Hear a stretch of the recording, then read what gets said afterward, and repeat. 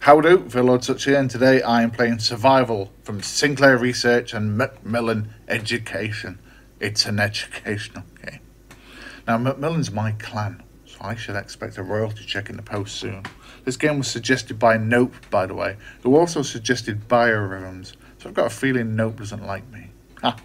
This came out in 1984, and as I said, it's an educational game, and it's teaching us ecology, because that's how we rolled in the 80s. Now, in this game, you select an animal of the wild, a wild animal. And I have picked a hawk. Though I could have picked, let's say, a lion or a bumblebee or a robin. Yeah, I've gone for a hawk. And because I've picked a hawk, I can see great distances. So I can see prey from many a mile. So on the mini-map, you'll notice I can see lots of circles. Those circles indicate where the prey is. It doesn't tell me what the prey is until I get close. So here you can see a weasel, get my belly, weasel, and a rabbit, get my belly. So my big fat hawk belly now is looking fairly full. And I've brought the key up on the bottom so it tells us what we are seeing on both the mini-map and the main map. Controls are indicated on the big map around us, so T, Y, V and all that business. So I go up to the prey, which is indicated by a circle. I go up to it and I see it. Now, if the prey is what I would like to eat, like a weasel or a robin or something like that, I'll gobble it up because it's full of energy. There you go, robin. Get my fat tummy. So go up to it and eat it. However, if it's an insect, oh, hang on, there's a cross. Cross indicates a predator, somebody that wants to kill me. Now, that's because I went into the town, because it's black. The town also has some prey in it for me. Oh, another hunter, because they're out of scrubland. The town has some prey in it for me, but they've also got humans in it.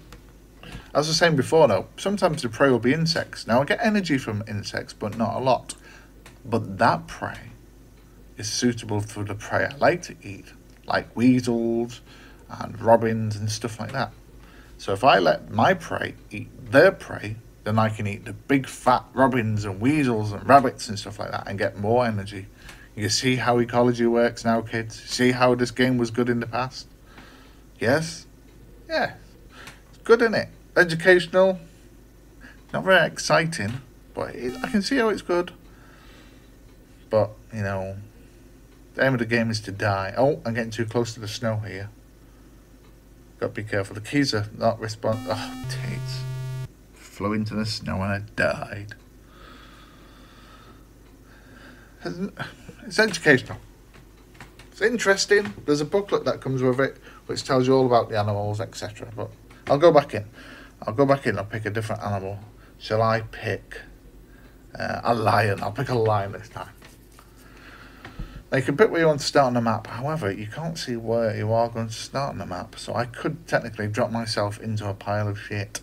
I'll be honest. I could put my lion in the middle of a town. That'd be a start, wouldn't it? And I have dropped myself into a pile of shit by putting my line in the middle of an ocean. Oh, I can't swim. My mane is getting all wet. My energy's dropping like a rock. I am drowning. Yep, I'm nearly dead. And there's a predator just over there.